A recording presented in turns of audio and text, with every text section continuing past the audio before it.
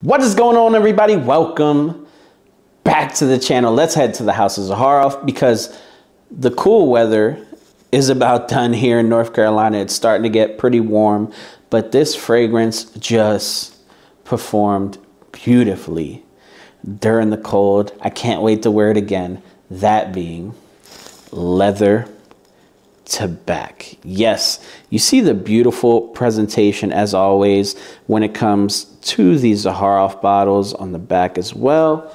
And I always like to show the box because George puts so much work into this stuff. It's just beautiful.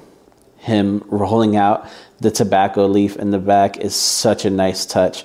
But let's talk about this fragrance because let me just say the last time I wore this, I wore it to work. 6 sprays around the neck, 2 on the chest, 8 sprays. Listen, I work in the cold, so I can get away with it.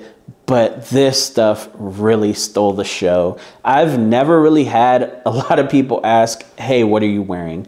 What is that?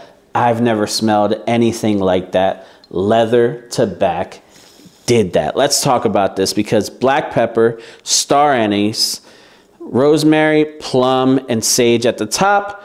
Tobacco, myrrh, birch tar, cumin, and Bulgarian rose in the mid, leather, suede, frankincense, honey, oud, and praline in the base. Now, yes, this is a signature flanker, so you're going to have that signature DNA in there, but this is just overtaken by this beautiful leather accord that just burns off my skin. Like, it just smells so amazing, mixed with the Tabac DNA that has that really pure tobacco smell with a little bit of honey. This stuff is just show-stopping. And if you're really looking to change the game with your fragrances, you need something like this in your collection. This being Zaharoff's Leather Tabac. You guys have a blessed day.